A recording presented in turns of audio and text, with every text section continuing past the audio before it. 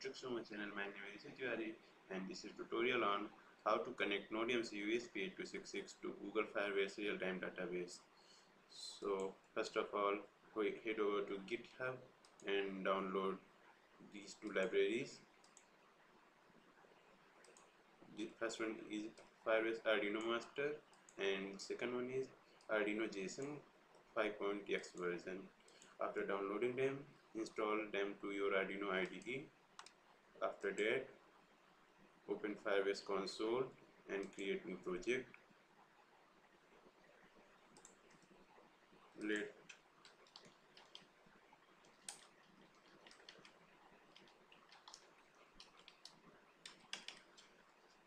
be Tuxumo Firebase Center. Continue, just create project.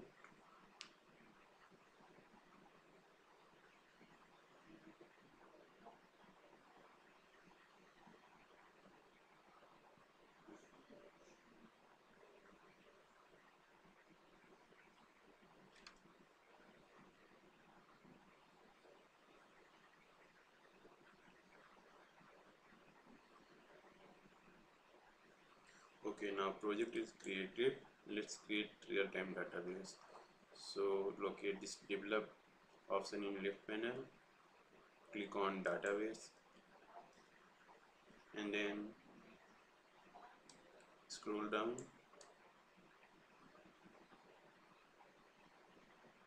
and this one, create new real-time database. These are security rules, keep them default and just enable. This is URL of our database, copy it and then click on this gear icon and select users and permissions.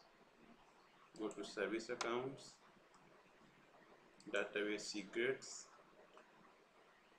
and then secret key. This one is secret key, just copy it and paste. Yes. Now open Arduino IDE and this one is sample code to connect to NodeMCU. Connect NodeMCU to Firebase. Just copy and paste here. Now we have to update database URL and secret key.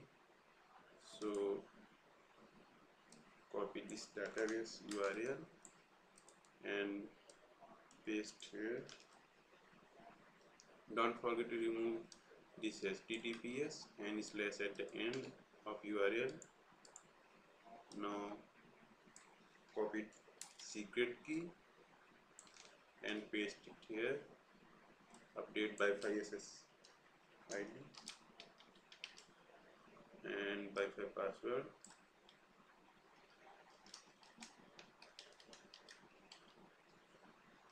Now this sample code will just connect to Firebase and if connected, print everything is ready and then upload two variables and increment variables and keep repeating this process. So let's upload to NodeMCU. It will take some time, so I'm going to pause video. Okay, now code is being uploaded to NodeMCU.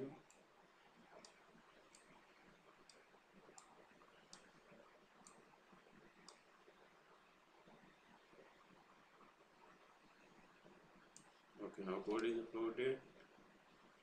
Open serial monitor and set baud rate to 115200. As you can see, it's printing everything is ready and then uploading variables and then incrementing them. Now let's see it here. Go to database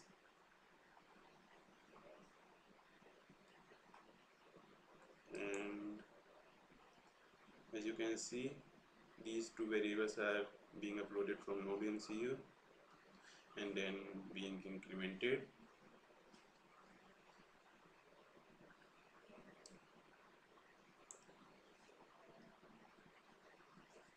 So hope you find this tutorial helpful. Thanks for watching and don't forget to subscribe. Thank you.